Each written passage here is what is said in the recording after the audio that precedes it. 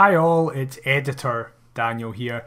Just to let you know, this episode is going to sound a wee bit different as we have a guest on, which meant that I had to record the Zoom call instead of what normally happens where me and Adam have separate audio files. So just to let you know, there's going to be a wee bit of different in quality of audio that you're perhaps used to a couple of times where the audio drops out a wee bit when one of us is speaking. However, it barely happens. You'll barely notice it. I just wanted to jump in at the start just in case it was noticeable. But please do enjoy. In my opinion, it's one of our best episodes that we've done.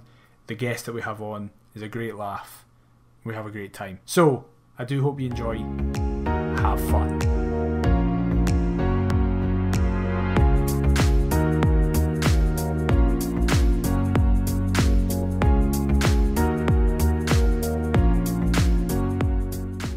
Hello and welcome back to the Perth to Paisley Podcast. I am one of your hosts, Daniel McIver. This is episode number 38 after our weird 37/37.5 debacle that we had last week. I hope you all understand what's going on. I am, as ever, joined by Adam Kennedy, my other host. Adam, how you doing? I'm not too great, mate. I'd like to apologise for the amount of swearing, the F-bombs, etc. being dropped last week, but those listening will no doubt understand my frustrations regarding the state of the football club that we love and watch every week. But what about yourself?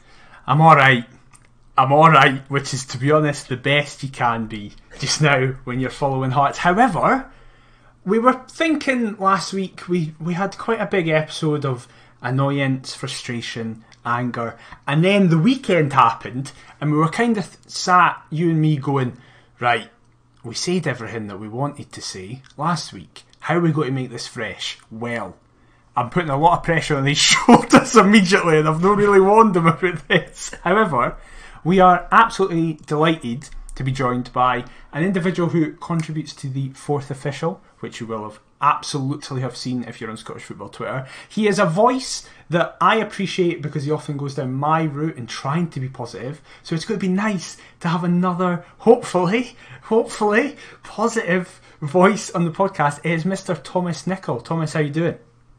I'm good, Dan. I'm good. Thanks for having me on. First up, just want to say, big fan of the podcast. You guys are doing a fantastic job in challenging circumstances. And yeah, I'm perennially optimistic, and I'm going to try and bring some kind of positivity to it. But I am also realistic, and we can't get away from the fact that things have been a bit difficult lately. But can I kick you off with a bit of a funny story that happened at work today? Of course you can. Right, so just by way of introducing myself a little bit, I work in sort of digital comms, right, for an energy company. It's boring as you can imagine, right? But part of that is that we look after our kind of channels, internal and external channels. One of those is like an employee intranet. So we try to put some good stories on there to make people feel quite good about themselves, even though the world's a fucking shit show at the moment, right? But this morning I come in and normally get sent through, right, here's the stories for today, here's what you need to get uploaded onto the channels throughout the course of the day. I'm thinking, right, fine, right, okay, normal kind of stuff here. And then one was titled Heartsbreaker. I was like, what is going on here, right? So I said, I'm gonna have to investigate this further. The picture for it is a broken Heart of Midlothian crest, and I thought, what is happening here? Someone's at the wind up. It turns out that Martin McLean, the goal scorer of the winning goal for Brora Rangers last Tuesday, is an employee of SSE. And I have to upload a feature article with a nice big interview with Martin talking about what an achievement it was to knock Hearts out of the Scottish Cup. So there you go. There's my fantastic start to the week for you guys. Oh my God. As if it couldn't get any worse for Hearts fans. At least 99.9% of us can try and put it behind us. Never mind celebrating the guy that put us out. Hold on a minute. Try and put it behind us. I've been hit with abuse this week like nothing I've ever seen. Literally, the rest of the country is quite rightly pissing themselves laughing at us. So, but Adam, I don't know about you, but you go to work, and at least for those few hours in the day, you're able to escape from that. Whereas here, I'm just Monday morning, first thing. Here, could you do a feature about the guy that scored the goal that knocked Hearts out of the Scottish Cup? Wow. So there you go. That was my start to the week, guys. Well, that's never going to be beaten now. You've now ruined it for all future guests. They're never going to have a more depressing Hearts story than that. So, wow. I know. That's a superb start. I know. That's incredible. Well then, that was unplanned as well, by the way. Don't think... And also, we appreciate the comments about the podcast. We will send you the cheque in the post. It's much appreciated. However, we will get into everything because we have so much stuff to speak about. And we don't really have the order because a lot of stuff is going to be, you would think, oh, that's early in the week, why aren't you speaking about it now? And blah, blah, blah. You'll hopefully understand as it goes. However, the first thing we're going to speak about is actually the most recent thing that has happened in our lives to do with Hearts, and that is a couple of hours ago. It was confirmed by the club, who I think it was their first tweet actually after the result of the weekend, as they have kind of been radio silent this week. The first tweet in a while was that the club have announced that Christophe Berra, at the end of this season, when his contract is expiring, will not be getting a renewed deal. He will be leaving in the summer to go to pastures new. We don't know where that will be. First of all, I'll come to you, Adam. What are your thoughts, first of all, on this news in isolation of this season? In isolation of this season, I think it's a welcome boost in what's proved a horrible week. If we're going that little bit further, obviously it is devastating, and Christophe Berra for me was a total childhood hero. That 2006 Cup winning team, granted, being part of the squad, obviously he is a club legend. There's no other way to go about it. But the past few years, since your 21st, actually, Daniel. Yes, it was on my 21st birthday that his hamstring decided to detonate against Celtic. So thank you for reminding me of that. That's all right, my pleasure. Since then, it's just been an absolute horror show. And as sad as it is, we're on about pastures new. I don't know quite to which level he'll drop, but I can sort of see like Gary Naismith trying to get his sort of arm round him, try and convince him maybe to Edinburgh City, maybe. Wow. I don't know. That could be a bit of a coup for that level, but just need to wait and see. I mean, I can't imagine Christophe Berra going part-time, but it certainly will be interesting to see where he ends up. But for all that he's contributed before he's moved to Wolves and what have you, and then obviously coming back in at the start of his second spell initially, he was fantastic and a loyal servant, a boyhood jambo that's ultimately lived the dream. And there's nothing more I could say than thanks for everything, Skipper.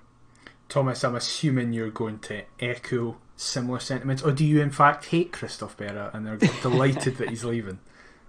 No, same as Adam. I'm gutted, really. Not gutted that it's coming to an end, but just gutted in the way that it has come to an end for him. He was fantastic as a sort of young player coming through. I actually remember going through that sort of period of we had such a solid backline, and it was Presley and Webster, and then you'd feel a bit nervous if one of them couldn't play and Berra was coming in, and then it only took a handful of games for you to realise, actually, no, this guy's good. Like, it's fine. Let's just get him in. And he came back, and again was just that one season in particular when he made the team of the year in the Premiership, and he was just on his own just a fantastic player for us, and really sort of contributed massively to where we finished in the league that year. And he's obviously had that injury, and I'm not saying that that's the entire reason why his form has kind of gone off a cliff edge. I'm sure there's other parts to it, but for a centre back who sort of made his name out of being quite physical, strong, really powerful in the air, but also quick, as soon as you take that pace away from him, it's always going to be a struggle. And it's been sad to watch how it's gone over the course of the last 18 months. And it's obviously the right thing that he moves on now, and it will just be interesting to see what happens next. That shout of Edinburgh City's an interesting one. I wonder if they could maybe tempt him with a sort of player-coach kind of deal that might make him start thinking about the next stage of his life.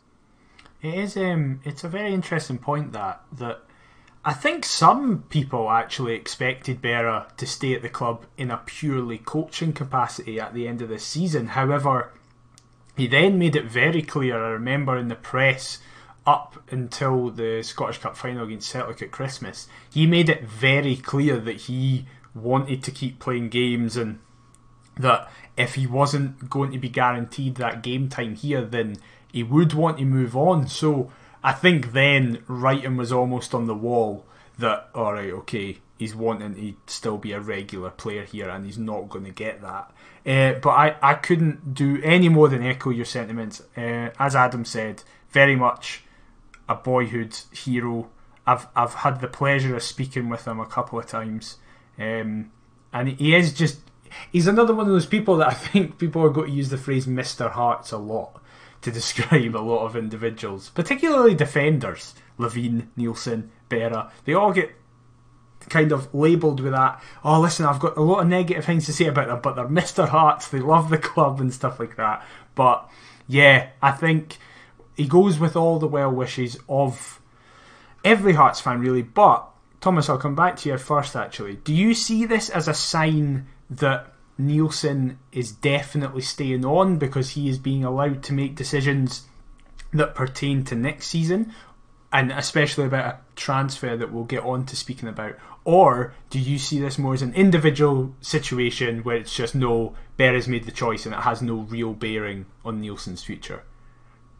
Yeah, difficult one to know, I guess, given it's not clear who's kind of made the call, is it? Whether it's Berra's decision to call time or Nielsen's. Yeah, I think everyone looking at it at all levels of the club, including probably Christoph himself, would realise that the time's up. So I wouldn't read too much into it in terms of the managerial position and whether this is a clear sign that Nielsen is definitely going to be at the helm at the start of next season. But yeah, that's an interesting one. Hadn't thought about that. Yeah, that's hard to tell. But I think everyone involved, whether it be Joe Savage or Nielsen himself or the coaching staff or Christoph Berra himself, I reckon everyone knows that it's the right thing at the right time, isn't it?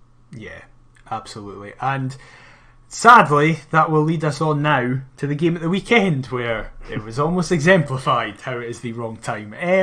Me and Adam spoke last week about how one of the main aspects of this game at the weekend was the reaction from the starting 11. It didn't really matter, we said, who played. It was more about what they do when they go out in the park to show that what happened on Tuesday night was an absolute disgrace and that they understood that. Now, Adam, when you saw the team, how did you feel going into it? Wasn't all that bothered. I mean, I didn't watch the Queen of the South game. I'm totally numb towards wanting to watch Hearts. They've taken enough money off me for effectively hee-haw, so they're not getting another penny, excluding my Foundation of Hearts money and Hearts TV money, to watch the highlights for the pod until changes happen. So to be honest, I think the significance of Tuesday night, I don't think it really mattered what 11 we put out.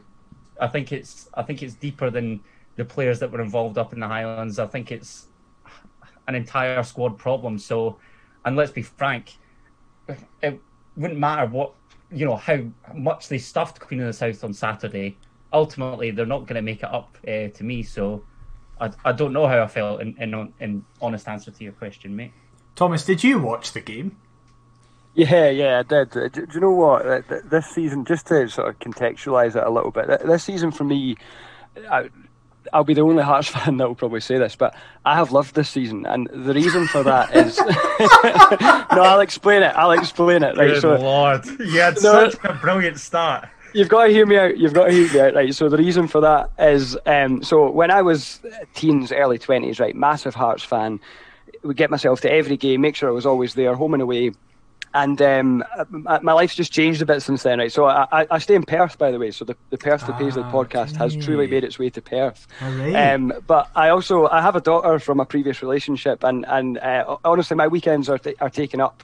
I wouldn't have it any other way, but my weekends are taken up with her. So a trip to Tynecastle is a day out for me, and she's 6. She couldn't be any less bothered about football, so I'm not going to put her through all that. So the last few years for me have very much been about enjoying that kind of family time, and it's led to a little bit of distance between me and Hearts in a strange kind of way. this season, because it's kind of become a digital season in a way, it's kind of made me feel like I'm a proper Hearts fan again, and I'm attending games the way that everyone else is attending games. So despite the football on show, I've loved the season from the point of view of really reconnecting with football and getting back into supporting Hearts. So regardless of what's going on, I don't really feel at the minute like I would miss a game. So I made sure I was there for 3 o'clock, ready to hear Mr. Dunsire try to commentate his way positively through 90 minutes of absolutely turgid football at Tynecastle. He definitely did try as well. That's quite an interesting point that you've made, because friend of the podcast, and I'm assuming everyone who listens to this will know, Richard Cobb, he is based in London now, and he is saying the very similar things, that because he's in London for the last 3 years, I think, as well, he barely gets to go to Hearts games. So because of this, he's been able to see every single game that was available to watch. And it does create that discussion that when the world has such a drastic change like this, it puts everything into perspective in a positive and a negative way. But with the football, as you say, it allows people who potentially weren't able to get to games for whatever reason, whether that be, as you say yourself, family reasons, or even financial, because they can't spend money for a ticket. I know everybody's been chastising how much the streams are, and I'm not trying to take away from that, but it is cheaper. Rightly so. Yeah, that's what I mean. But it's cheaper than a match day ticket. Yeah, do you know what? You're right. And actually, Richard wrote a fantastic piece for Maroon Tinted Spectacles where he said all of this stuff. Mm-hmm. And it really resonated with me to the point that I reached out to him to say, absolutely in the same boat as you. And that's part of what I've really enjoyed about this season, is podcasts like this and people like Richard and writing good stuff or sharing good content like this. That I feel more connected to football and to Hearts fans than I think I ever have done before. So there's a little sort of unintended positive that's come out of the horrible circumstances that we're all living in at the moment. But yeah, you're right. There's stuff that I would love to see off the back of this season that we retain. And I don't know whether it's realistic with TV deals and all that kind of stuff, but I've felt like I've been able to be a proper Hearts fan this season again, and I've loved that. And I agree, £18.50 is pretty obscene when you see some of the prices elsewhere. But at the same time, that's a household watching a game of football. So if I had, if I was able to have my parents round, for example, who I used to attend games with, that historically that would have been 75-80 quid for the three of us, and you can watch it now for £18.50. But there's lots of considerations. There's no atmosphere. There's no real kind of match day experience, is there? But I think there are some good things that I would like to take away from this season, and I don't know whether necessarily they can offer Hearts TV in circumstances like mine, but it's maybe one that's worth having a discussion about. See, this is why I got you on, because even after the week we've had, I was like, he's going to be able to offer some positive insight. And not only that, it's actually quite a good general point about life. Hold on, you're saying I can't offer... I'm saying insight? You can't offer fucking anything like what he's just offered there. That's what I'm saying to you. Listen, mate, no merchandise, no pay-per-views, either he's away or she's away. It's as simple as that. Is by he away, Thomas from this podcast for sure? No, absolutely not. Absolutely not. He can stay. Thomas can stay. Right, we do sadly have to get into the negative aspect, as I'll be totally honest, I was out the room for the first 2 minutes of the game, thinking it's fine. I'll also normally, kind of loyal listeners to this will know that I often, every single match day, put £2 on Michael Smith. Be first goal scorer. Can't do that, so when he's not playing, I put it on Stephen Kingsley. He's currently hurt. So I went, know what I'm going to do for the first time ever is put £2 on the first goal scorer to be Popescu. Now I kind of was right, because if you've not seen it, it's 1 minute and 10 seconds in, I think. Basically, we get a goal kick. Ross Stewart plays it short to Popescu, who has all the time in the world, by the way. It's not like he's under pressure. He looks up, he's got options to his left, he's got options to his right, it could go long, but instead he just simply passes it to the Queen of the South attacker, who plays in Shields, and Ross Stewart is obviously surprised by this, and within 2 minutes we're 1-0 down. Adam, what was going through your head at this moment? Well, obviously not watching the game. I was keeping, a track of the Twitter feed. That being said, I have caught the highlights. Let's be frank, the Queen's goals are an absolute disgrace. I think they may have deserved to win, but I think it's entirely our own doing. I'd love to know what is going through Mihai Popescu's head for the first goal. I don't care if he made amends later on. That's the very least I'd expect. Which annoyed me, because why couldn't he have done that first and I would have been £50 richer? Of course. But a couple podcasts ago, I dubbed in the Bucharest bomb scare and I've not seen anything different. Well, Thomas, you were, like me, positive before the game, in as much as you can be after the week we've had. Were you thinking, right, just open in 10, keep it tight, push forward, look good, and then that happens? Yeah, I missed it as well, the first couple of minutes, thinking, that'll be fine, what can really happen in the first couple of minutes, and I came back and obviously saw the highlight. I don't know if people who maybe follow me on Twitter think that I am generally, I try to be a sort of positive guy, and maybe they think that I watch games really sort of calm and collected. I absolutely don't. I imagine myself being very much like Adam when he's in full rant mode on the podcast, and that's all I can say about Popescu's moment there. Is it's just, you see it and it's complete and utter madness. I mean, it's not difficult. It's not a difficult pass. And he's literally given it to a guy in Stephen Dobbie who, okay, he's older now and his legs aren't what they were. He's still a talented footballer, clearly. But the thing is, you can negate that by just, positioning him out of the game. But positioning him out of the game isn't giving him the ball with loads of time and space, 30 yards from goal, 1 minute in.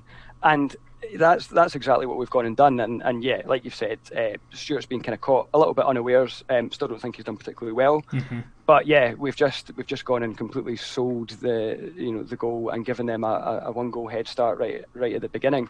What I would say though is that your bet in a way is it's not a million miles away. I mean, Popescu is absolutely 100% responsible for the first goal in the game. So can maybe try that with the bookies and see if they That's true, go mate, have you seen this? I deserve something for this, even a tenner. What price did you get him, mate? It was like 28 to 1 or something. And you stuck, a couple quid on? Yeah. So you were getting, 58? Something like that. 58 back? 48. 48. Is that right? How am I the one who's responsible for the maths here? We've learned through previous episodes. Let me do 28 to 1, yeah, 58. 58 quid back. Yeah, that's right. Well, none of it came through, as Hearts then for kind of 20 minutes didn't really do much. We kept the ball in our usual way. The centre halves got lots of it. And then, speaking about Berra, and speaking about how this is definitely the time to go, the ball is kind of won in the middle of the park by Queen of the South, and Berra is about 4 yards further behind the entire back line, which allows just the simplest of balls over the top. And then, as Thomas said, you could probably blame Ross Stewart a wee bit for the first goal. Ross Stewart, I don't know what he's doing at this one, because he doesn't really commit either way, and he half comes out his goal. And Thomas, we're 2-0 down inside 20 minutes to Queen of the South at home. It's not great, is it? That's an understatement. Yeah, no, it's not good. And, there's lots of things you could pick at for that goal. The thing for me is I just don't really understand this whole Ross Stewart thing. I know he seems to be a good personality and a lot of the players like him. But he was the third choice Livingston goalkeeper for a reason. And it frustrates me that we've gone and seemed to have made quite an effort to bring him in, to make him our understudy to Craig Gordon, when there's by all accounts what sounds like a very talented young goalkeeper at the club. And also a guy who has had his mistakes in Bobby's Lamal, but I think he's adequate as a backup. And I would rather see him playing these games than a pretty untried guy who, well, now that he has been tried, hasn't done much to convince me that he's anything other than worthy of being a Livingston third choice goalkeeper. So yeah, I don't really get that one, and I've never really understood the thought process behind that one, and I can't even really think how Nielsen or whoever else is sort of identified him within the coaching staff. I can't really think how they've ever come across him and decided, yeah, this guy's good, let's get him in and let's make him our number 2. I don't know where they'd ever cross paths, to be honest. Was he at the club when they beat us 5-0? He wouldn't have played. No, he wouldn't have played, but was he there? Maybe just somebody saw him on the bench there and was like, he'd do better. And then years later it's been like, well, mind him. He was sat on the bench. He looked fine. We'll get him in. Yeah, maybe somebody threw the water bottles one by one at him and he caught them all, and we thought, yeah, let's go for that. Nah, I don't want to be like really mean on the guy, but I just don't see anything that makes me think he's capable of playing for Hearts. Like, so, yeah, and Saturday certainly went. These guys are going to get, the people that are on the fringes, they're going to get so few opportunities to demonstrate that they are capable, and if you do stuff like that, I mean, the positioning was just horrible. What is he trying to do? Where is he thinking that the ball's going to go? Just strange, all round strange. So the sooner Mr. Gordon gets back from international duty, the better.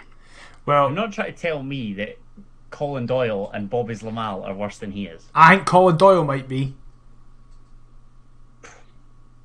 I mean, I just wouldn't really say that there's much sort of distinguishable between any of them. True, that's probably the best way to sum it up. No, it's probably, yeah. If two of them were already there and involved and at least knew how some of our defenders operated and some of the things that could happen, maybe that gives them a head start on this guy who doesn't. I don't know. I mean, what's the deal with Stuart? Is he planning to go back to Livingston at the end? No, he's joining us permanently. That's the aim. The aim is to sign him permanently, I think. I just look at it and maybe it's as simple as a kind of cost cutting measure. I get Colin Doyle out the door, bring Ross Stewart in on less wages. I've no idea. There's no other sort of logical explanation that I can think of as to why we would opt to sign Ross Stewart personally. It's even worse when Craig Gordon in the press said, I'm leaving Hearts in safe hands, and then we have two of the worst results in our history after it. I was literally going to say exactly that. I mean, like Thomas rightly said, there's so much that you could sort of break down this goal with. I mean, why we're trying to execute an offside trap with as slow a back four as we've got is beyond me. It is a ridiculous finish from Connor Shields, like we say. I think he was linked to the move to Dundee United in January, sort of as a suitable Lawrence Shankland replacement, but obviously that's not kind of come to fruition. But that finish, we just made him look like R9 Ronaldo. I mean, because Ross Stewart is essentially in no man's land, and the jury's out for me. I think that's very, very fair. We do get back into it, as we say. A Mihai Popescu. Yay! Come on! Let's go. We're back. It is a Mihai Popescu header from a corner. Finally, it feels like it's his 80th attempt, but he finally scores from a header. And at this point, Adam, were you thinking, right, we're going to get back into this now? To an extent, but again, don't really care. I mean, that's speaks volumes about the guy that he scored his first Hearts goal in what's proved a meaningless encounter. I mean, I think, I don't want to sound too kind of cheesy and reminiscent here. I think Hearts teams of old might have had the character to claw themselves back into the game, and obviously we later do equalise, but needless to say, the result speaks for itself in that sense. Perhaps, I think, to make amends for Tuesday, that's the sort of least that we as fans were expecting. So, to an extent, it was quite refreshing to see us get back into the game and then haul ourselves level, but of course we're going to get onto that later on. Well, Thomas, as Adam has just mentioned, we go into half-time, and then Laurie was saying on commentary that one of his biggest issues with that game was that it took us a further 20 minutes after the break to get that equaliser. Ewan Henderson came on and kind of, just for the first time in the game, it was a Hearts player running at someone. Ewan Henderson runs at the left-back, Maxwell, I think it is, plays a ball across, which probably should be cut out. But it's not. Liam Boyce has a lovely little flick, and then Armand Nandwile is there to get his 5th goal for the club. do you agree with Laurie where you were thinking, right, we've got that goal back, half time's come around, we're going to have a team talk, kind of kick up the arse at half time. Were you expecting us to get our goal back quicker than we did, or were you thinking, nah, this is going to take, if we're going to get one back, it's going to take us a wee bit of time?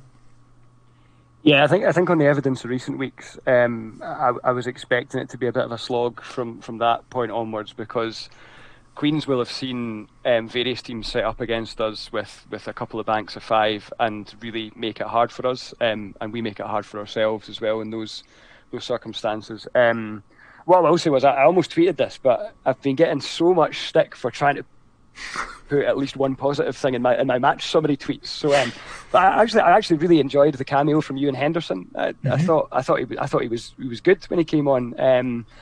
And like you said, he actually pretty much one of the first times he got the ball, some direct running, taking a man on and getting across into the box, led to a goal. So that was kind of something that I almost was tempted to highlight, but I was able to look at the big picture and see the fact that we just lost at home to Queen of the South after getting put out of the Scottish Cup by Brora, and I knew what my notifications would do if I tried to be positive in any way. When we got back into it, I have to say, by the way, I don't want to be too positive again. Andy Halliday's set pieces were really good, and that's something that has been bugging me for a while, because I always remember him being quite a good set piece taker, good corner delivery, and I thought they were good throughout the game, and it's actually frustrated me it's taken this long for us to realise it. I don't know if he's been saying it for a while now, but the set pieces were good, and Popescu took his goal well. I was just pleased that we did get back on level terms, because I thought that the second half was just going to be kind of as we've seen in the last few weeks, which is a pretty uninspiring attacking display up against a reasonably resolute defensive display. So getting back on level terms when we did, with still enough game left to actually go and try and win it, I felt okay about. But then obviously what happened. Why do you think that is? What do you think it is an element of, listen, teams in this league kind of do it a lot more often, they know how to set themselves up, a lot of the managers are kind of more experienced, they've been in the job for longer / been in the game for longer, so they're smarter?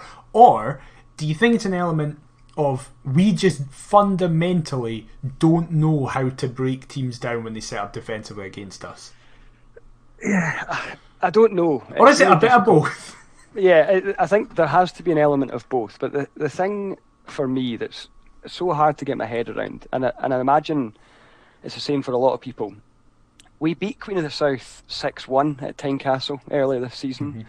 They didn't come to Tynecastle and attack us and leave big open spaces, and and that led to the win. They came then and tried to be disciplined and resilient, and they just weren't able to do so because we had good quick movement that led to a lot of goals.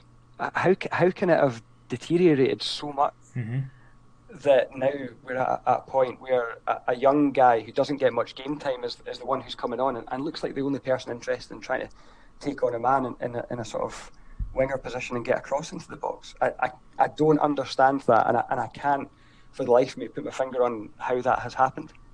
Adam, that was your frustration when we obviously the now mystical episode 37, when we spoke about the Arbroath game. That was your issue, where you were saying that it's all very well to say, listen, teams are going to set up defensively against us, but now we're 22 games into the season, surely, and especially as Thomas is saying, there's been instances of us breaking them down and doing it. Why is that we've lost it? Is it because on that day we had Josh Ginnelly and Ginnelly was so crucial? But Ginnelly came on and we were already 4-1 up, I think, when Ginnelly came on. I'm just trying to think back. I mean, I think Ollie Lee would have still been at the club as well, wouldn't he? So, and was up to his departure, I believe, the leading kind of assist maker in the division. So, I mean, we can't be so dependent on one player such as Ollie Lee to carve out opportunities, but I certainly think that it's a factor. And for all that he perhaps slowed play down, I think now we're starting to realise how crucial he was to an extent. Obviously, Josh Ginnelly as well was a big blow. I don't know. Even then, though, saying that, when we went down to Dumfries, Queens were a much better side than they looked at Tynecastle back in December. I mean, I quite rightly said that Queens were the worst opposition team that I'd seen come to Tynecastle, as was reflected in the scoreline. So as much as we've declined, perhaps it's a case of our decline has simultaneously met their kind of upturn in fortunes. I don't know. It's a tricky one to kind of put your finger on, but perhaps sort of the departure of Ollie Lee, missing Josh Ginnelly, but then 2 players. I mean, is that cause for us to be as poor as we were on Saturday? I don't know. Yeah, and the 2 players, the replacements for those arguably could be McAneff and Gary Mackay-Steven. And I know that they've taken a bit of time to settle into life at Hearts, but are they particularly worse or different players to the guys that we're talking about? Mm-hmm. I don't think so. And it's just, how can there be such a swing? I completely take the point that Queens look a lot better than they were, obviously, when they first came to Tynecastle. But how can there be, we're talking about a 6-goal swing here in the space of, 15 games? I can't get my head around it. And so much of it, to me, has to come down to a confidence issue amongst the squad at the moment, and who carries the can for that. Well, doesn't it matter how good or rubbish we are or they are when the 3rd goal that Queens scored goes in, because I think it was Shields again, actually, on the left hand side, plays a ball in, and God, I don't even know how to explain this. Andy Irvine is standing on basically the penalty spot. He has no one around him. He could literally trap the ball, look up and play a ball. He could just stick his head in it. He could clear it in one way. But in a way, it almost looks like he looks at that bottom corner and goes, Ken, what? I could finish this here. And just passes it into the bottom corner. Adam, is that the worst own goal you've seen a Hearts player score? Definitely up there. Do you know what it reminded me of? It sort of reminded me of Jordan McGee up at Pataudry. What, when they caught it? No, but I mean, there's no real communication. And in Andy Irving's case, I don't know where the centre halves are. I mean, I think you see Berra in the picture, but he's over the other side of the box. There's just no real need for it. It's a total sort of brain fart on Irving's behalf. And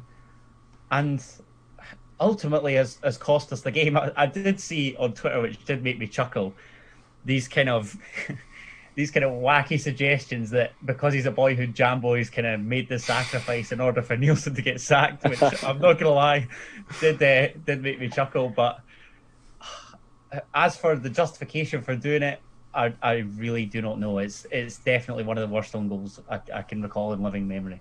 Thomas, can you explain it?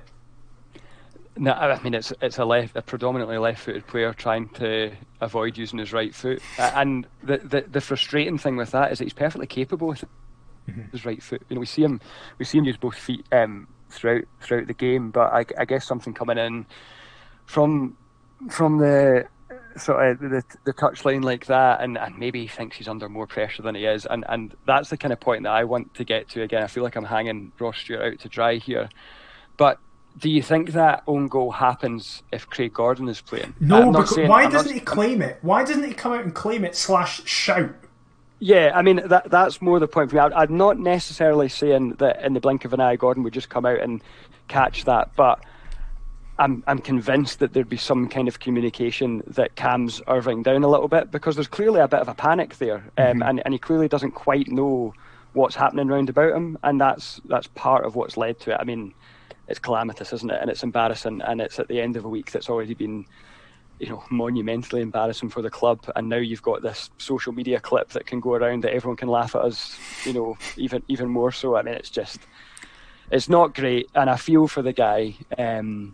But at the same time, I don't, because he's dicking us about with this contract, isn't he? So. That's very fair. If there is, no, wait, you can't. Wait, we can't be seen. The boys who christened him, the people can't be seen to be saying, fuck it, yeah, fuck it, fuck him. After the Brora game, I did say that if he doesn't want to be here, then he should bounce. So, yeah, absolutely. There comes a point, I'm afraid, boys. Yeah, do you know my thought is? I think he's a really nice player, and I love watching him. And he's one of those ones that, like, the way he plays football looks good, and I think that easy that on the eye, isn't he? Yeah, it attracts you to it more. It reminds me of pronunciation. I'm going to struggle with it. The Greek guy that we had, Tioli, a few seasons ago. Yeah. Oh yeah. And it reminds me of him. But see, when we had him, and he clearly was just here for 6 months and not interested in Hearts beyond that, we were all like, right, fine, fuck off then. And there's an element of, right, this guy's, meant to be Hearts born and bred and loves the club and this, that and the next thing. I think if this was some guy that we'd brought in on a year's contract, and he was making it pretty clear, the way that Andy Irving has been, that he's not interested in beyond the end of the season, I think we would have all been, quite happy to see him kicking his heels on the bench for the rest of the season. So yeah, I don't wish any ill on the guy. I don't think he's been particularly well advised given his age and the size of the club that he's at for his age. But yeah, if he's not wanting to be here and he's going to start kicking the ball in his own goal from the penalty spot and losing us games, then yeah, I'm more than happy for Scott McGill or someone like that to feature in the centre midfield instead. Oh, yes, Thomas! Yes! Come on! It just not. You are a loyal listener. You try to grind my gears. I feel it. Look, it's not anything about me thinking that Scott McGill's the future for Hearts. He might be, he might not be, but it's just for now. It's just more about. I just don't like the way that Irving appears to be approaching games. I don't like his demeanour. Does he think he's better than us now? Does he think? I think he does. Is he just biding his time to get that? I also think he does, and I think. This is a very interesting point because I'd imagine we'll touch on kind of media stuff later on. But Craig Levine mentioned on Sportsound that he spoke about the Championship being sort of a perfect opportunity for young players to show what they can do. He also mentioned kind of that Robbie maybe isn't too confident in throwing them in. Why do we think that is? Why wasn't that kind of a sort of not an objective as such, but like some sort of bonus with regards to the season? Because if we deem ourselves too good for this league, as some in the club may well believe, then why should we not be betting in a youngster or two? Mm-hmm. Yeah, I fully agree. You're right, and it's the wing positions that frustrate me most because we've brought in so much. So much dross in those positions. Yeah, try to pick my words carefully. We've just brought in guys that none of them. Ginnelli's a bit of a separate issue, and he looked actually quite good, but clearly doesn't have a season in him. 15 minutes in the time. Yeah, but we've had Roberts, Freer, Castanier. I would even throw GMS into the mix, and we know that he's capable of more. But at the moment, based on what we've seen, any of these guys better than you and Henderson? Any of these guys better than Moore, who's now doing it for another team? I just don't think that they are. And the strange thing about that is that we all remember Robbie's first time in the Championship, and that team was, littered with good young talent. Nicholson, Walker. I'm going to struggle to remember them all now, but there was good young talent in that team in those positions. And yeah, Billy King was one as well. Did he not get like 16, 17 assists throughout the course of the season and a good handful of goals as well? Something's changed in Robbie over the course of the last 6 or 7 years.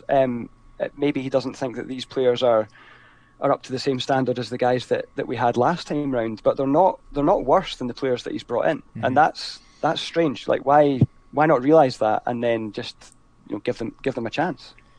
Absolutely, could not agree more. We will get more into that actually as we speak about. We certainly will. A potential signing.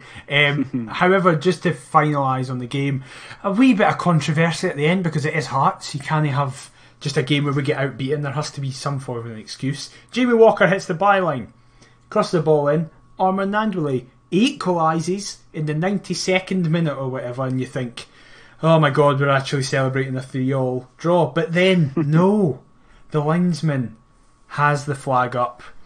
Listen, I'll just both ask you at once. Was the ball in? Yeah, it looks like it. Adam? Didn't see it, can't comment. Oh, for fuck! He said you've watched the highlights! Yeah, well, sorry, I watched Andy Irving's mishap and then thought, do you know what? I can't be bothered. Right, Thomas, explain to Adam. No, explain to Adam what happened. I mean, I've seen kind of talk about it, but I mean, what do you want me to do? Get absolutely delighted because then we've clawed ourselves level against, with all due respect, Queen of the South at home. Mm-hmm. Honestly, mate, I'm numb. It's got to 40 minutes in and he's now having his rant. Here we go. No, well, this is what I was going to say because folk are expecting me to rant, but what more can I say? I think my talking's been done by various Hearts-related figures upon just about any media outlet that you can find, so it is what it is. I didn't see it, don't care. Thomas, we'll have a chat about it. What do you think? So you think it was in? Yeah, no, I mean, I totally understand how Adam's feeling, and I've been there so many times myself as a Hearts fan. Yeah, I guess purely from the point of view of just analysing the moment in the game and taking all emotion out of it, from the angles that we can see, and to me, to the sort of live eye as it was happening, it didn't look like it had gone out. I actually thought your favourite player, Mr. Walker, had made a really good effort to get round the defender and keep it in and showed a good bit of desire that's been lacking from a lot of people. It didn't look like it had gone out. But my worst sort of thought about it as it happened was, oh no, is this the thing that is now the excuse for why we've not won this game? Is this what we're going to hear about afterwards? As well, we should have drawn today. And to Adam's point, that would have absolutely frustrated the life out of me because we're talking then as if the draw would have been in some kind of way acceptable. And, you know, in some circumstances, you know, you can draw a game and it can be a bit of a blip and you can get over it. But given how the week had gone for Hearts, the reaction had to be so much better than that. And it was mentioned, but I don't think there was too much of a deal made of it afterwards. But yeah, if I'm asked purely about whether I think it was in or not, I think it probably was, yeah. I agree, and my biggest sadness out of this is that Nandwale got his goal struck off, which would have been 2, and it would have made him have played 9 games, scored 6, set up 2, which is like one of the best January signings we've ever had in terms of impact. He's been very good. However, yes, it did finish 3-2. We will get into comments made in the media during this week, because there's a fucking lot of them. However, we don't want to touch on it a lot, but listen, we're a Hearts fan podcast. We need to speak about everything that happened. There was a protest. It was a very little one, thankfully. There was, I think I saw on the Daily Record, it was like less than 100 people or something like that. Listen, totally understand that we're angry.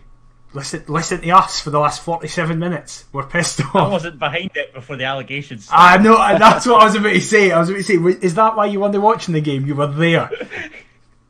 Were you the guy with the Daniel Stendhal coat? Have you seen that? I saw that. I want to know where he's got that. Get me one of them. Absolutely.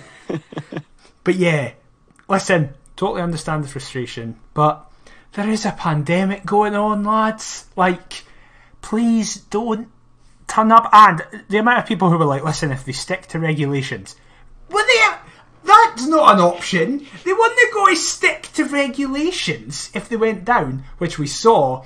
And it's quite frustrating. But the thing that isn't frustrating and does need to be called out is the banner that was put up at Anne Budge's house. Listen, I said this on Twitter and it got a bit of traction, but be angry at the players in the park, be angry at the manager, be angry at the board, be angry at Anne Budge. Put your banners in and around Tynecastle and stuff like that. Don't go to a 73-year-old woman's house and leave threatening messages. For fuck's sake. Like, grow up, please. So, don't worry, focus on it too much, but I had a couple of people say, please mention it in the podcast so that we have your opinion. So there we go, it is mentioned. However, we'll move on to the media attention. Adam, this is kind of your section, because you've got opinions on all this stuff. I mean, yeah, I guess so. I mean, I've obviously listened to Sports Sound. The Saturday one was kind of sort of the more important one. That being said, obviously we've had Aaron Fraser on the podcast before, and I thought he was absolutely superb on Sportsound. I think it was on his birthday in midweek, so belated happy birthday, Aaron, if you're listening. On top of the fact that he then got a happy birthday from Big Elvis, Daniel. So that's like your... I've never been more jealous in my life. I was gutted. So obviously, no, he was excellent on Wednesday, and I thought there's a bright future for that young man. But before we get into Sportsound, I couldn't help but message Sam Nicholson as well, who obviously was a couple of years above me at school. And I just felt the need to message Sam and say, why is it not working for Robbie this time round, mate? And he said, we're 13 points clear, couple bad results, but we'll be fine. Once we are back in the Premiership, if Robbie gets a chance to build a team, we will be fine, believe me. Stick by him. It's just tough times. Nothing we aren't used to being Jambos. So then I came back to him saying, well, the football's been boring for months, weeks and months, Sam. He says he admittedly hasn't managed to watch much, just the highlights, but every team goes through bad patches where they don't play good football and stuff, but it will come good. Remember the last time people wanted them out, we went on a downward spiral. I know how you feel with the results not being good, but they will turn it around. The main objective is to get promoted. To which I came back saying, we've been dumped out the cups by 2 part-time teams, though that's not good enough. I'm confident Hearts could win that league with me up front, and I never played when I was younger, which I didn't. And basically... We were just back and forth, and he then said, I'd asked what was it kind of like working under Robbie first time round, and he said it was very good. That Robbie had them all on the same page. Everyone knew what was expected of them, so that even if they played bad, they managed to grind out results and managed to obviously win the championship, get third the season after, and play in the Europa League, which hadn't been done in 10 years, he said. So he loved it. I don't get that same impression. I know Craig Halkett's came out and said what he said. Surely after Saturday, you're going to do it. You're going to do absolutely everything in your power to make amends for Tuesday, given how horrible it was. And from what I've heard through various media sources, that was not the case. I mean, Alan Preston on Sportsound, I echoed his thoughts, and I expected a reaction. If I'm being totally honest. He described the performance as gutless and disgraceful, and by all accounts, it's proved spot on. Said that Queens had thoroughly deserved their victory.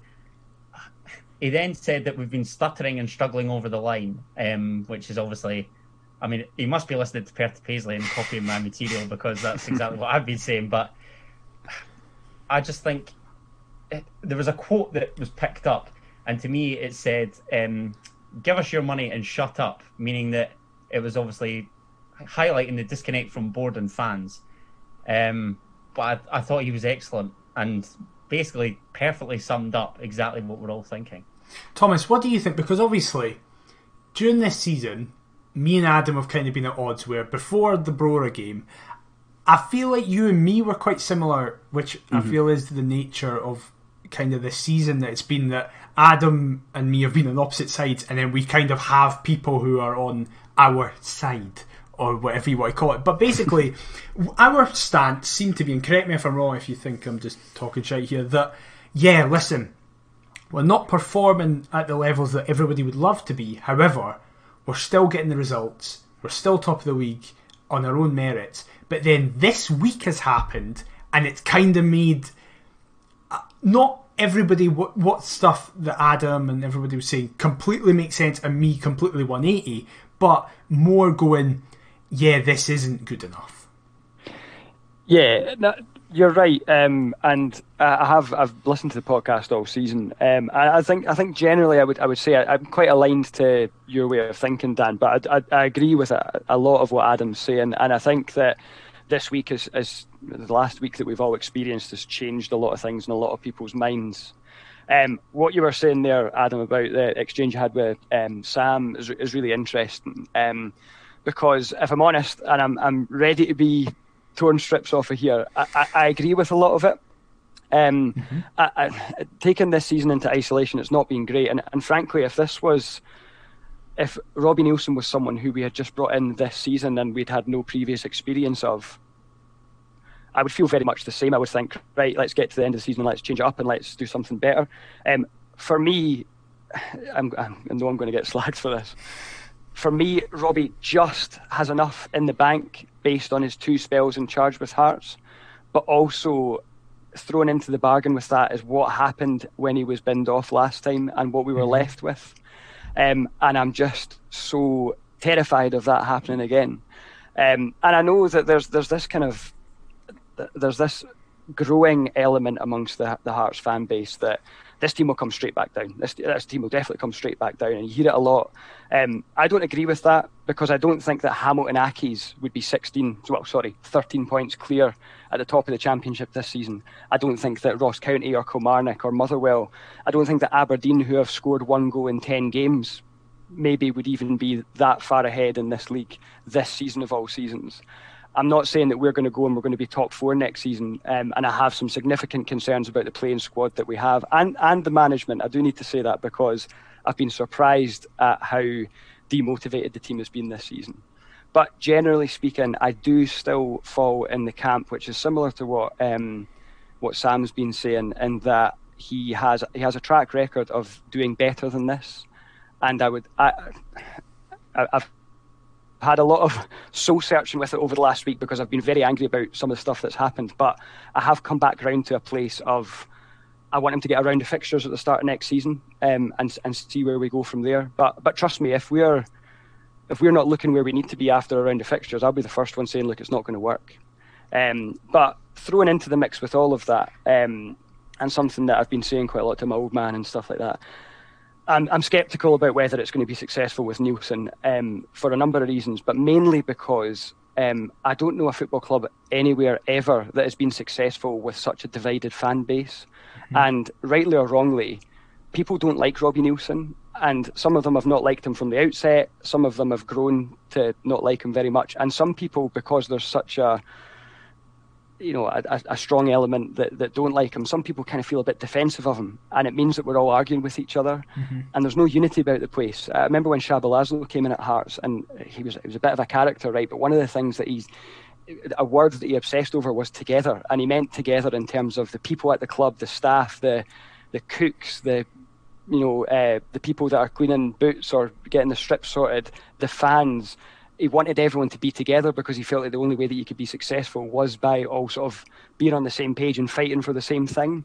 And I thought we might have had that this season after everything that happened last summer. I thought we might have had a bit of unity and a bit of togetherness. And unfortunately, the appointment of Nielsen has meant that was just never going to happen, because immediately the fan base is split. And now you've got a sort of group of fans that are kind of saying, well, I told you so, and quite rightly saying that. But you've still got a group of fans that are kind of, and it's a diminishing group of fans, but there's still a group of fans that are kind of saying, nah, come on, let's get over the line and then see what happens next season.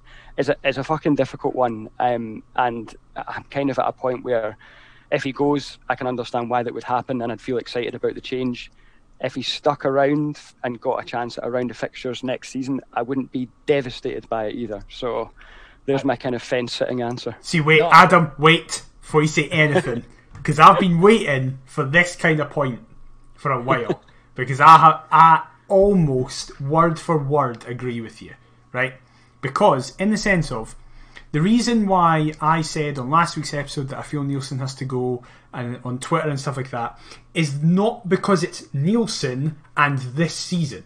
Because as I've said, I've been not fine with the way the season's been going, but I said at the start of the year, if we won every single game 1-0 and it meant that we won the league, I didn't care. I said if we won the league by a point, I didn't care, because we were going to win the league. That is the number one priority for me. The only reason I said that I want Nielsen out in last episode is because I just felt that no Hearts manager, whether it was we appointed Pep Guardiola the day before, then you get beat off Brora, I feel like no Hearts manager can survive that. But I come at that from a place of no maliciousness. I really don't, and I fully agree with you that there are some individuals within the Hearts fan base that have been almost waiting for this, where they've been like, see, exactly what you said, like, see, told you so, it wasn't going to work.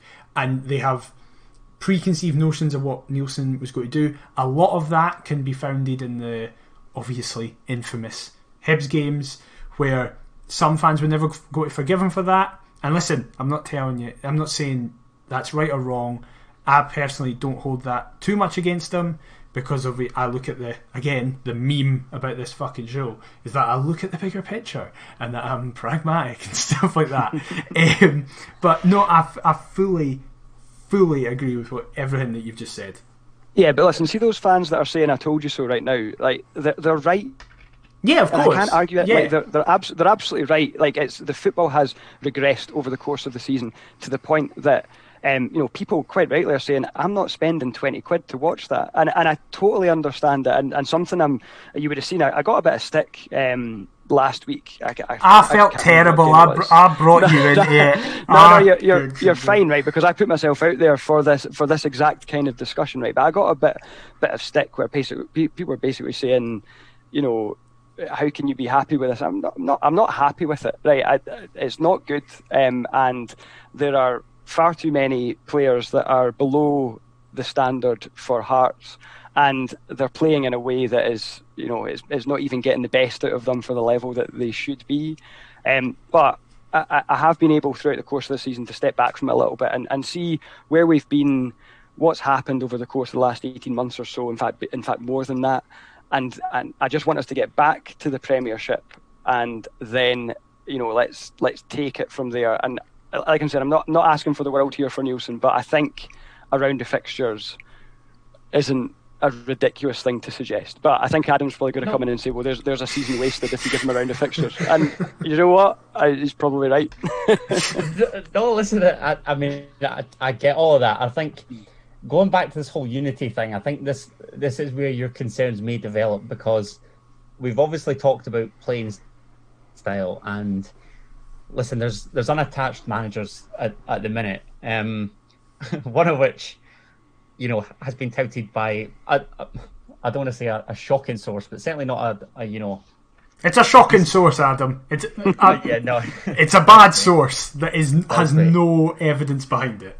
But I think is your concern sort of, I mean, this is purely hypothetical. I'm not going to say that this is going to happen, but say we do sack Robbie and Derek McInnes comes in. Oh, fuck's sake. And then the fan base are half divided by some saying, well, Derek McInnes plays shit football, we want to be entertained or whatever. Do you feel as though Hearts have to make... I mean, it's obvious to say that Hearts have to make the right appointment, but is there sort of anything... I guess, is Alex Neil, would he connect the entire whole fan base, and then you could sort of say, well, I'm fine with getting rid of Robbie, provided that we appoint him and not Derek McInnes, who will divide opinion, Stephen Robinson, who will divide opinion, or whatever. Yeah, I am to a sense, but the difficulty with all that is that unity doesn't guarantee success, because this happened before. Nielsen left, and I remember everyone being excited about the appointment of Ian Cathro, and people might deny it now, right? But at the time, we were all right. We were all like, right, okay, this is to work, didn't they? Yeah, exactly, and this is different, and this is, if you're ever going to challenge the status quo in Scotland, which is the old firm win everything, you've got to do something a bit different, and this is different. Look at his coaching credentials, look at where he's been, let's go for it. And everyone was behind it, and we all know what happened there. So that's my trepidation when it comes to, right, Nielsen's done, let's get him out and let's bring in someone like Alex Neil, who would unite the fan base. But is there a guarantee that it would work? Inspiring kind of out the, certainly the trio that I've suggested, and I think there'd be a lot kind of on a managerial merry-go-round that would be touted for the Hearts gig, whereas I think he, to me anyway, would seem the obvious choice. It's just trying to tempt him to Hearts, but I mean, it's all pie in the sky. There's no substance to it, and I can appreciate your concerns. That's fair enough, mate. Yeah, and look, I'm a firm believer that everyone has their own opinions, and this was when we had our little social media exchanges last weekend. That was the thing that I wanted to stress most, is because I think a lot of people were sort of saying, well, your opinion's wrong, and look, my opinion is my opinion, and I wouldn't say anything about anyone else's. I completely understand why people have got to where they've got to with Nielsen and with Hearts at the moment, and like I said, if everything sort of came to an end for Nielsen at the end of the season, we got promotion, and then we were a bit more of a blank canvas and able to start again, I'd be cool with that, and I'd be excited about what lies ahead. But similarly, I know I'm in the minority, but I'm kind of okay with him getting around the fixtures at least next season to see where it goes. But I'll definitely be one of the first to say that this isn't working if at the end of that round of fixtures we're sitting in 10th and we're struggling to put performances together for sure. Well, Thomas, don't worry, because even if you're in that minority, I'm in that minority with you. Don't worry. No, well, the majority here then, 2 versus 1. Yeah, exactly. Robbie Nielsen must stay. Exactly. That is the official view of the Perth to Paisley podcast now. So that's where we are. Fantastic. Just as we kind of... oh yeah, go, Thomas, go. No, can I say something about the Anne Budge stuff? Of course you can. Because you guys get to do this every week, but this is my little opportunity here. The floor is yours. No, like I again, big picture for me is that Hearts as a club in my lifetime have been chronically mismanaged by a number of people. We had Robinson, and then we had Vladimir Romanov, and I know that there's a lot of jokes that come out of the Romanov era and everything like that, but you guys might not have a podcast if Romanov had been left to sort of leave the mess that he wanted to leave. And you might also not have had a podcast if Anne Budge hadn't come in and, a fairly active football fan, but by all accounts didn't seem desperate to run a football club. I know that that's making it way too simple and saying we should defend her at all costs because of that. I'm not saying that whatsoever. But she's the reason that Hearts are still here, and I'd hate for Hearts fans to forget that, and I hope that her legacy stays that way, and her legacy kind of remains the nice football stadium that we have and some of the success that we have had in her time. I think that some of the personal stuff that's been happening, there's been a lot of stuff about daft old women, comments about her appearance and things like that. It leaves a really, really sour taste for me, and it's something that I would like to see stop. So if there's anyone that's listening to this that has partaken in anything like that, then just please fucking stop it, because you're embarrassing yourself and you're embarrassing the club. But beyond that, what I would say is that Anne Budge is not a football person any more than me or you guys. She's a fan at the end of the day, and I think that what she's tried to do is put football people next to her that she can trust and she can rely on their opinions. And for a large chunk of that, it's been Craig Levein. And I think that he has to carry the can for a lot of the poor decisions that were made for the last 5 or 6 years. And someone who I think there's been a real clamour over the last few days, and I've seen quite a few tweets about Jim Jeffries. Let's get Jeffries back in the dugout. Surely it can't be any worse than Nielsen, this, that and the next thing. Jim Jeffries has been her advisor on football matters over the course of the last 8 or 9 months. And I love JJ's, been responsible for a lot of successful times at Hearts. Has he not got to take a bit of the responsibility here? I'm sure he would have been consulted about the appointment of Robbie Nielsen and his coaching staff. So is there anyone willing to say anything about his role in amongst I was about to say, if you're worried Wow. about getting abused for sticking up for Nielsen, suddenly turning on Jet is going to mean that folk are going to come to Perth and find you. Look, like I said again, it's football's a game about opinions, isn't it? But I'm a little bit surprised that. So am I. No, like I'm just a little bit surprised that his name's only been brought into it over the last few days from me for Hearts fans as a suggested solution to the problem, and he's been a part of the club for the most of the last year. I'm not about to say that this is all his doing. It isn't. Like he's an advisor, and he's an advisor from a sort of. Well, he's an old school sort of football guy, isn't he? So he's an advisor that's been there to help Anne Budge. But I would just be interested to know what the kind of conversations have been like between Anne and the board and the Jet, because has it not been part of his role to make the right appointments in terms of manager, coaching staff, and probably be consulted on a lot of things like player recruitment and stuff like that? Right. I'm a way off the mark, guys. Tell me. So before Adam, I think, is going to kill you, I'll jump in first. I agree. I'll say this. I will be completely honest. I agree. I have had issue with people who have said, in the same way that you just said there, where it's like everybody sees what's going on here and goes, right, let's get Jeffries back in, let's get Levein back in, let's get Paisley in and stuff like that. I'm sick and tired of having ex-players as our managers.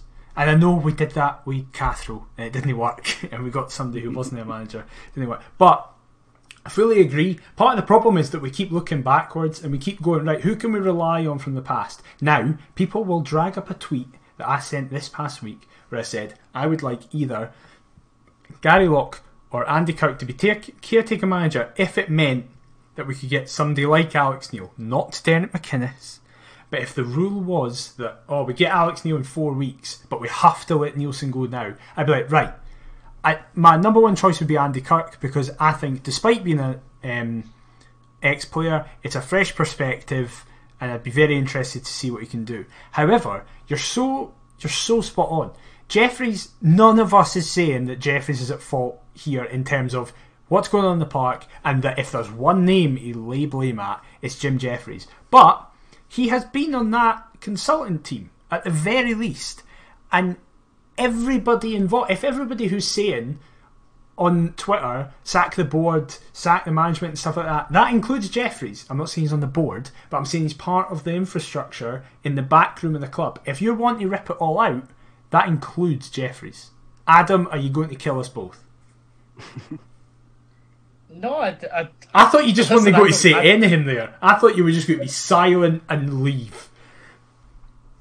I was very inclined to do so. I just don't know what to respond. I think that this is the key thing for me. I think if somebody comes in, it has got to be somebody that's totally external to Hearts. And I know Daniel's shut down the Derek McInnes shout, but surely with the job that he's done at Aberdeen and seeing how they've progressed under his stewardship as manager, could we not follow a similar path? But my point against that is that we were doing that with Robbie when he left.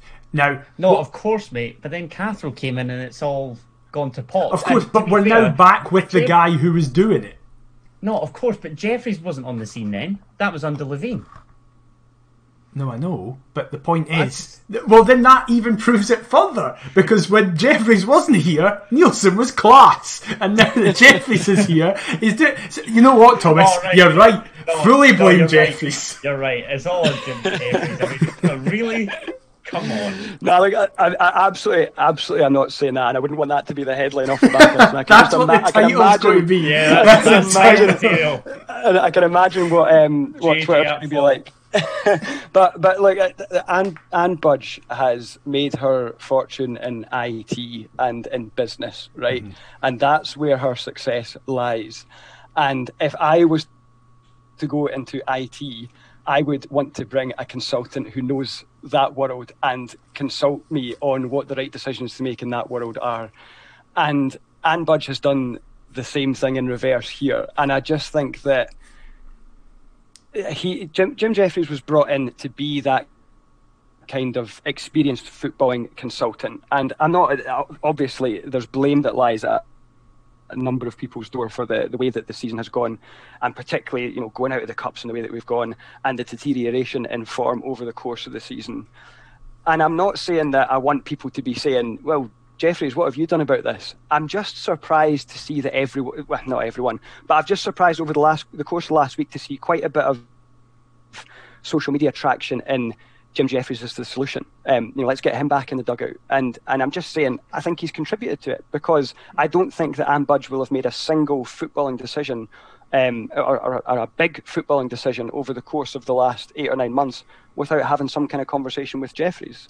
But even then, it's only for a handful of games. And to be honest, if you're asking me from the outside looking in, I feel as though Jim Jeffries is old school, and the players that played under Jeffries loved it. Like they talk about their admiration for him even still to this day. I just feel as though it's perhaps Kevin Kyle said something along the lines of it makes you feel as though you're playing for his club, so you cannot be a dud. And to me, even if it is for only a handful of games, might he give those players the kind of kick up the arse for the last few weeks whilst we take our time, evaluate things before appointing a successor to Nielsen? Listen, he's not going anywhere, but that's just in theory. The game's changed a lot, though, even in the 10 years that he's been away. And you're right, and Levine said that on Sportsound as well, that you can't really shout to the players. Something else I wanted to to talk about. I love that this is just descended into. By the way, I've got this point and all. No, but listen, this could go on for hours upon end. But as much as I'm sick of listening to Robbie, his post-match presser on Sportsound I found really damning. Obviously, we're going to touch on his comments that he's come out with regarding, English teams. Oh, we have, because I think we have very different views on the comments. Well, aside from the fact that we should be, and I quote, enjoying the football, he said, we're playing against teams that probably haven't played here for a long time. I burst out laughing at that. That made me actually laugh. What on earth is that even supposed to mean? That's like saying Stirling Albion should be putting on a show for their supporters on their rear trip to Tynecastle. Like, why? And why are we putting games down to individual errors as well? Like, it just... I mean, Saturday, to an extent, yeah, we could. I was about to say, you've picked the worst week to say you can't blame individual errors when 2 out of the 3 goals were individual errors. Arguably 3. 3, yeah. But still, it's like, it doesn't help himself. Like, we're playing against teams that probably haven't played here for a long time. What is that? But in fairness to him, the question was... the statement put to him was, well... This is the first time Queen of the South have won here in 50 years. Robbie's point was, it's not like they've been coming here 4 times a season. Oh, you're right. You're right. That makes it semi-acceptable, or No, that's not what he's saying. He's just meaning. Oh, do you know what, boys? They haven't been here in ages. Let's just give them a wee win to sort of rewrite history. Come on. He doesn't help himself, does he, Robbie? No, and I think this in a nutshell kind of sums up where we are, because you even got 3 people here who just can't find kind of parity and agreement on the guy, and for me that just slightly contradicts what I said earlier on. But for me that's why it will ultimately, I just don't think it will ever breed success, because there's so much just disagreement and just a disconnection amongst fans and the club, and that's just not a good environment for success, is it? And it's not even a good environment when the fans aren't turning up, 15,000, 16,000 every week. But can you imagine what it would have been like over the last few weeks if there had been fans there ready to watch it? I mean, I was going to say exactly it would have just been, it would have been poisonous. Yeah. I think, right, Adam, you raised it. What do you have to say about the English club comment? Because I think we're going to have different views here. Right. So, he's right. However, after you've led us to the worst result in our history, you cannot say something along those lines. Surely there's got to be somebody at Hearts that takes him to the side and says, you cannot say that. Right. And this is my biggest fear, because part and parcel of being a Hearts fan, I accept. But he's talking about, at the start of the season, kind of wanting to take us to the next level. We've just lost at home to Queen of the South. And he's coming out with supporting Man United and Man City. Right. And previously, sorry mate, he's on about wanting to take us a step further in the Scottish Cup. I mean, is he at the wind-up? Is he deliberately trying to pull my pisser here? Because as far as I'm concerned, it's all right saying these things if things are going well. Don't say it when your relationship with the fans, for as much as it's been decent at points, but for the majority, well, I say majority, at times it's been toxic, but it's now at its worst. Why on earth are you coming out and saying that? Right. I have a feeling we're going to have a tie break with Thomas here to be able to see who he feels is most correct. But my stance on it is that quote was taken out of context and put on Twitter with just that quote, right? What he's actually saying is, listen, if football fans wanted to win every week, they'd go and support Man City and Man United. Hearts fans aren't like that. They're going to stand by their club regardless of the situation. They're going to stand by their club when they're close to death and when they've had absolutely awful results. And we've let that fan base down, and that's unacceptable. He's not actually saying to fans, go and support them. No, of course he's not. But Some folks seem to think they are, though. But after the week that he's had... Of course, yeah, that's the thing. Why are you saying that? Yeah, I get the point where it's like, he's rubbish in the media, because he is. He's just rubbish. Hold on, but wait, hold on. Is this you that is saying that you don't care about what a man? But I was just about to say, I don't care if he's rubbish. Because I don't care what management and staff say in the press, because it means nothing. As we have seen with Christoph Berra in the week going, that result was coming, however, we'll fix it. And then they don't fix it. Like, when a former captain is saying that a defeat to Brora Rangers is coming, I mean, Thomas talked earlier about Anne Budge saving Hearts. We'd have been as well just chucking it if that's your answer. What is that? Goodness gracious me. A defeat to Brora Rangers has been coming. And don't get me wrong, the episode that we deleted and took down, I said I was shitting myself for Brora Rangers, and rightly so. But as a former captain, why? And this is something else. Going back to Sports Sound, Craig Levein was talking about Christoph Berra not being vocal on Saturday. Is this the same Berra that was appointed skipper in Levein's tenure? You know, I get that he's not in charge of him anymore, and he's right that he should be going crazy. But does that not speak volumes about kind of the deep-rooted problems that we've got at Hearts? Thomas, I want to bring you in, but I just would like to say before I do, I love how Adam started the show going, I'm not going to rant, and that's 15 minutes. No, I'm listening to it as time goes by and thinking, yeah, you know what, this is a nice casual chat. But then I just recall stuff and it makes my blood boil. And then I slagged Jeffrey. That started it. That was like, right, I'm not having that happening. This is it. This has been your first and only appearance. Thanks. It's been a blast having you on until you mentioned JJ. What a man. You should have the weekly feature where I just come on and slag Jeffries off for some daft. That would be class. That would be amazing. That would be amazing. We'll negotiate that sounds like a plan. No, listen, I a little bit of experience in this field when it comes to media, because I work within a sort of wider media team in my day job, right? So I kind of know how this goes. And Nielsen has tried his best, right, to say something that is going to resonate with fans. But the first thing you're told... It fucking has resonated. It's certainly got us talking about him, put it that way. But the first thing that you need to do in any of these situations is don't create a headline. And don't say something that can be taken out of context. Mm-hmm. It's not an easy thing to do. But in that set of circumstances, I don't think it's a particularly difficult thing to do. Don't say... essentially go and watch Man United and Man City if you want to win games and be entertained. Like it's just stupid. It's not thought through. It's not. I have no doubt that one of the first things managers do after games is they think about, I'm going to be asked a bunch of questions here. What are my sort of stock answers? And basically what you should do is, no matter what you're asked, say what you want to say. Doesn't matter if you're asked what your name is, say how old you are. Do you know what I mean? Just say what you want to say.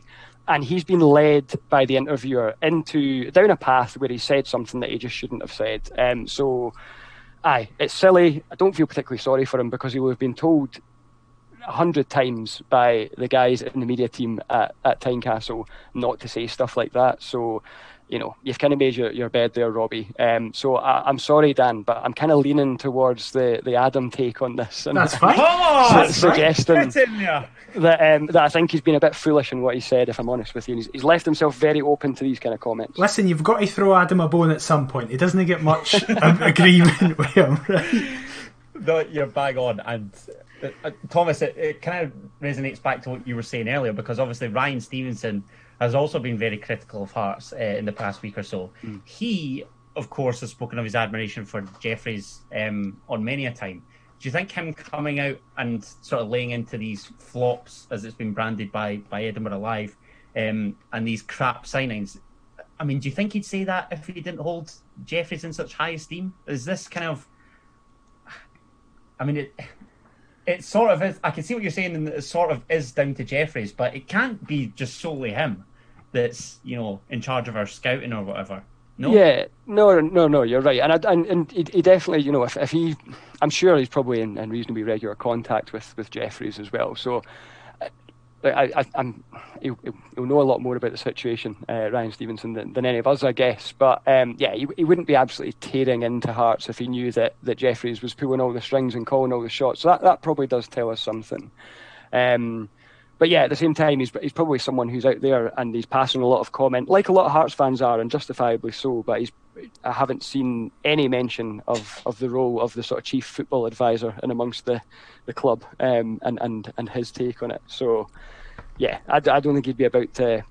I don't think he'd be about to throw his old manager under the bus. And again, I'm terrified now that we're going to come away from all this, and I'm going to be seen as this guy that hates Jim Jeffries and thinks it's all his fault. I don't. I want to reiterate that. I just don't think that he's necessarily the managerial solution to what we've got going on at the moment, even short term. or blameless, given these crap signings, as Steve will so eloquently put it.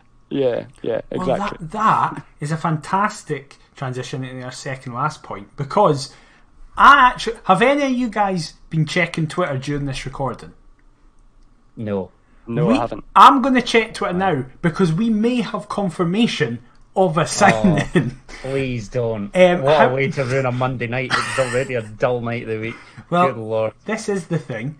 If you've somehow missed it, and as I say, I can't see anything just now, but potentially by the time that this podcast goes out, Heart of Midlothian will have made a signing that I don't think many people saw coming. Reportedly, 33-year-old, I think he is. Yes, I think that's right. I think that's right. Not the Logan right back that everybody thinks would be coming to the club. It's bloody Shay Logan from Aberdeen. Adam, what's happening?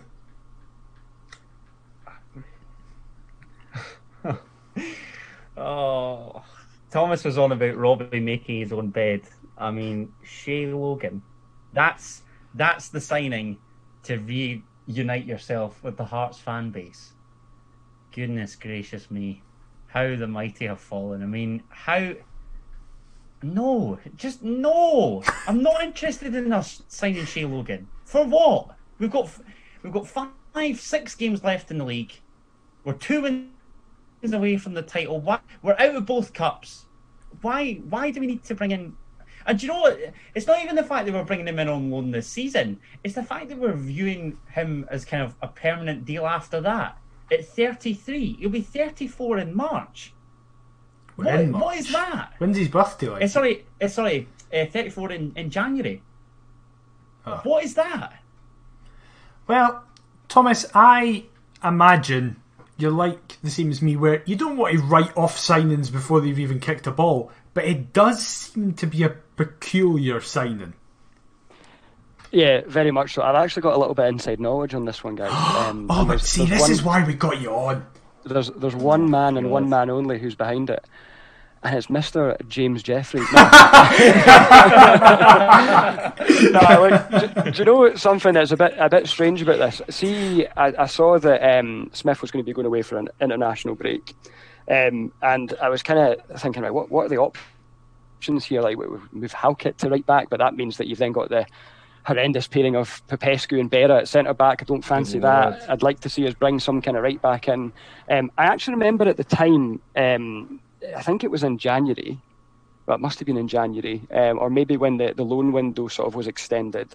I remember Nielsen saying, we are trying to bring in a right back as kind of emergency cover, on the basis that we're going to be losing Michael Smith for a number of games. And the club that he's at, they were kind of dragging their heels a little bit. And I remember at the time thinking, well, I wonder who that could be. I mean, it's going to be a Premiership club, presumably. And I actually, in my mind, I kind of settled upon, right, Shay Logan is not getting a game at Aberdeen. He's a reasonably experienced right back but he's done an okay job at Aberdeen. Look, if we need to bring someone in who's going to cover right back whilst Smith is away and save us from having to watch a defensive central pairing of Christophe Berra and Popescu play against teams like Queen of the South and ship 3 goals, then, that kind of thing makes sense. What doesn't make sense is those games coming and going and then bringing him in. There's no benefit whatsoever to us bringing in Shay Logan. And I mean the guy no harm. I love how much he's wound up Celtic fans over the course of his career. But we don't have any use for Shay Logan. We have a perfectly capable right back, one of the few people that I think we'd all be quite happy to come back up with us and be the right back in the squad. And by all accounts, it sounds like we've got a pretty good young right back coming through who can deputise for him. So it makes absolutely no sense to me, and I just don't understand it, and I hope that it doesn't happen, if I'm honest. So you're fully expecting that confirmation soon then? 100%. If it hasn't come in already, it's not coming already. I can confirm it's not coming already. However, the rumour is that the reason this is happening is because Nielsen is finished with Berra, as we have seen that he's definitely going to be leaving, and after Saturday Popescu, that it means we're at full fitness this season. We'll be lining up with a back four of Kingsley at left back, Halkett and Smith as the two centre halves, and Shay Logan at right back. God help us. You do seem really? Very is that what's being? That seems to be the word on the Gorgie Street. Wow. Maybe as well just chuck in this podcast now, because the amount of expletives that I'll use, goodness gracious me. I mean, there's Craig Halkett as well, talking about kind of the last two games haven't been good enough. Oh, no shit. I'm just dreading to see the rest of the performances in this dire league. And beyond that, how uninspiring a back four is that? Good lord. Obviously, I imagine that isn't the plan for next season, which then... I certainly hope not. Which then... Jesus! Adds more questions to the why are we signing Shay Logan permanently, because obviously we'll hopefully have Suter back next year. There's rumours that we're looking at Declan Gallagher. He's definitely said he wants... It's never going to happen. It's never going to happen. We're rumoured to be just looking generally at centre-back position, so you think, okay, next season we either will start with a back four of Kingsley, Halkett, Suter and Smith, or Kingsley, Smith, Suter and an unnamed centre-half. So does Shay Logan then go deputise to Smith? And if that's the case, are we shunting Cammy Logan out again, Thomas? I would rather we didn't. I think this goes back to the earlier point about having a bit of faith in some young players, and he seems to be one that gets talked about in pretty glowing terms. And I've only seen him play in a couple of friendly fixtures, but I've been... He's class in Football Manager. He's class in Football Manager. Well, there you go. That's all we need to know. Now, like I'm really, it's quite concerning hearing that. Why? How many games we got left? 5. 5. Why? I mean, I don't really rate Popescu particularly highly, but he's pretty much played all season. We are where we are in the league. Just let him see out the season, and with Halkett next to him, Smith and right back where he should be, and Kingsley hopefully can get back fit and play at left back. If he can't, then fine, we'll deal with Eddie White for a few games. But yeah, I don't understand the clamour to suddenly fully reshuffle everyone's positions in the back line because he's fed up with Popescu and Berra, supposedly. It'll be interesting to see how this goes then, guys, but I'm not in support of us signing Shay Logan for any purpose, really. I just don't think it makes any sense. I do feel quite bad for Guy. He's going to be the first signing in history that is unanimously hated by the entire support. However, we do have to finish up. We do realise, apologies by the way, this has been our longest one ever, but we just really enjoyed chatting. So therefore, we're one thing going to be like, and also look at the week we've had, for God's sake. If we had only been able to make 40 minutes out of this, we would have been able to just speak about Christoph Berra leaving. That would have been it. However, we do go to East End Park this weekend, the place that was our first loss of the season, a very comfortable loss for Dunfermline as they just dominated us. One of the better losses. Yeah, absolutely. Stephen Kingsley scored. There's a positive spin for you. Adam, I want to hear more of that. I want to hear more of that from you. One of the better losses that we've had this season. This is me caving into positivity, mate. That's as far as it goes. Excellent.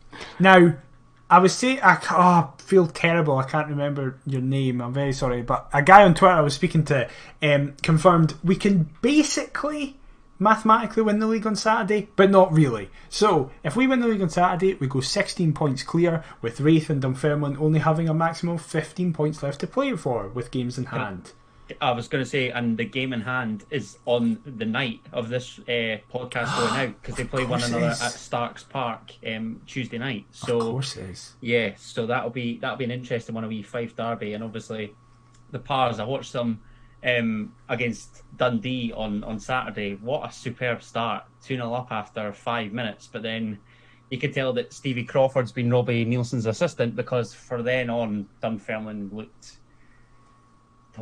just really negative. And to be honest, Dundee, it was no surprise to see them kind of haul themselves back into the game and ultimately go on and win the game after that. So this will be tough, mate. Very well, tough. that Dundee side is the reason we can't mathematically win the league, because right? They play St Johnstone in the Scottish Cup this weekend. Oh, of course. Which means they will have a potential 18 points to play for if they win all their games. If basically the only way we can't win the league if we win on Saturday is if Dunfermline win every single one of their games. That is the only way. They have to win. So Dunfermline have to win the Fife derby basically to keep it alive. Yes. But even then. But yeah. So that's the situation, basically.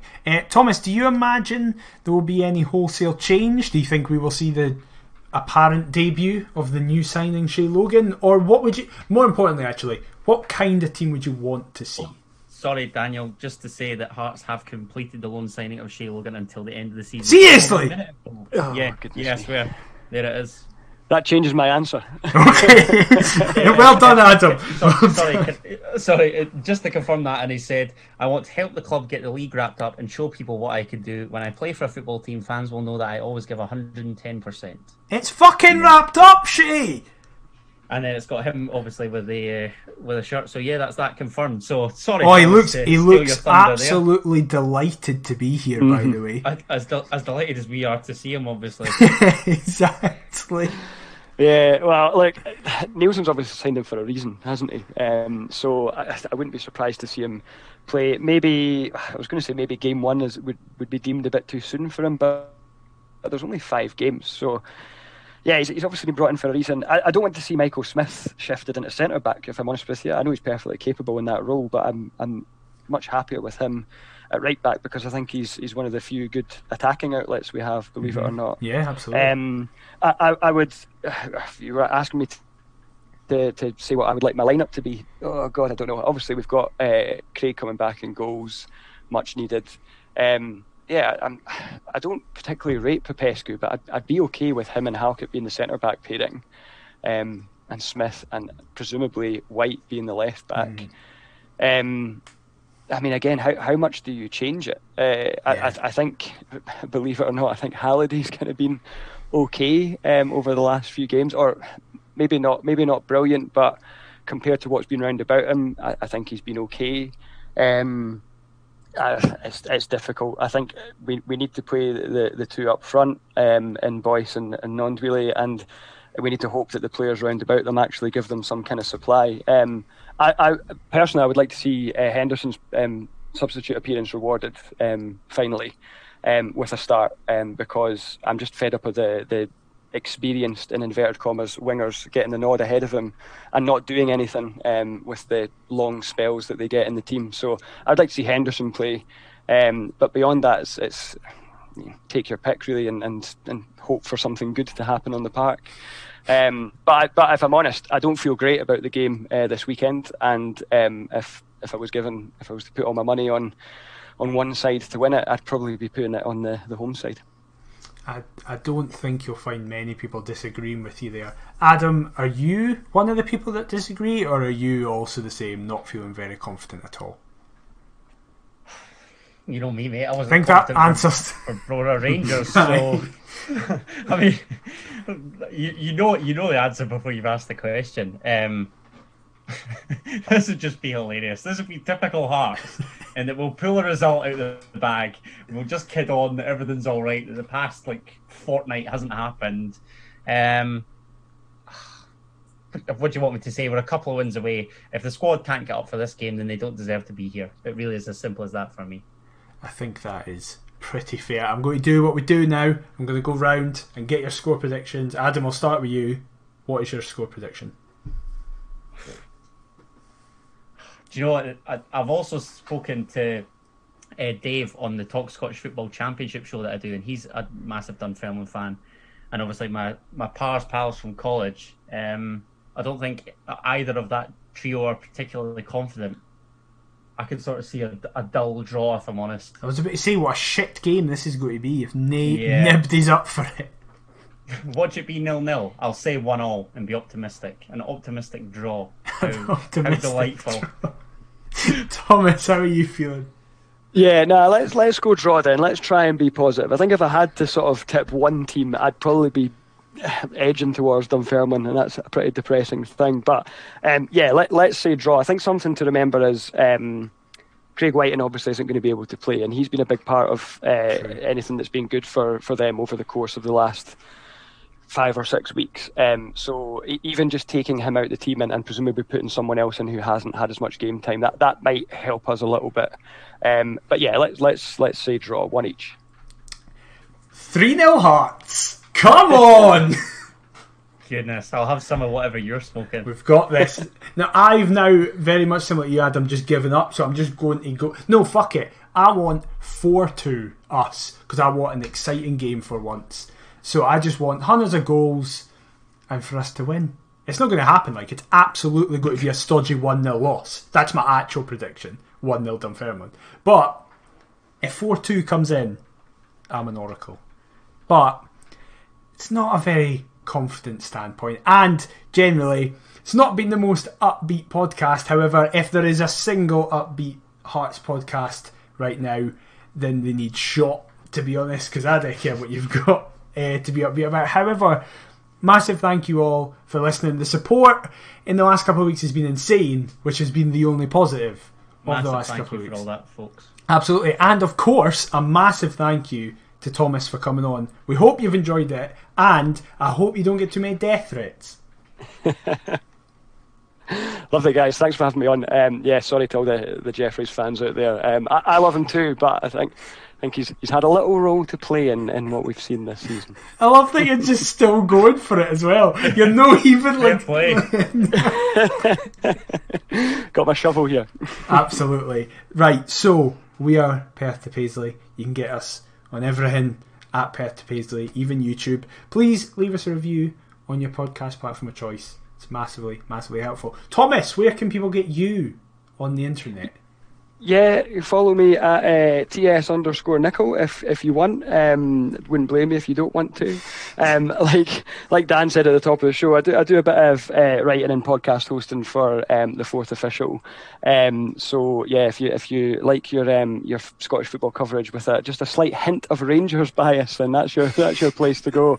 But all I can say is that I don't run the Twitter feed there. I can promise you some unfiltered Hearts biased content there if you want to give the Fourth Official a follow as well. Well, both those links will be in the description to this as well, so please do get involved. Adam, where can they get you on Twitter? Well, you can catch all my Manchester City related tweets preparing for a tough trip to Leicester, or Manchester United propaganda ahead of the Red Devils hosting Brighton on Sunday. You've had this fucking planned. Adam D. Kendo, and what about yourself, mate? I am at DMcIver22. We'll be back next week to cover the inevitable Dunfermline loss, Shay Logan's man of the match debut, and a whole lot more. But until then, we'll see you next time. Keep the faith, Mother JTs!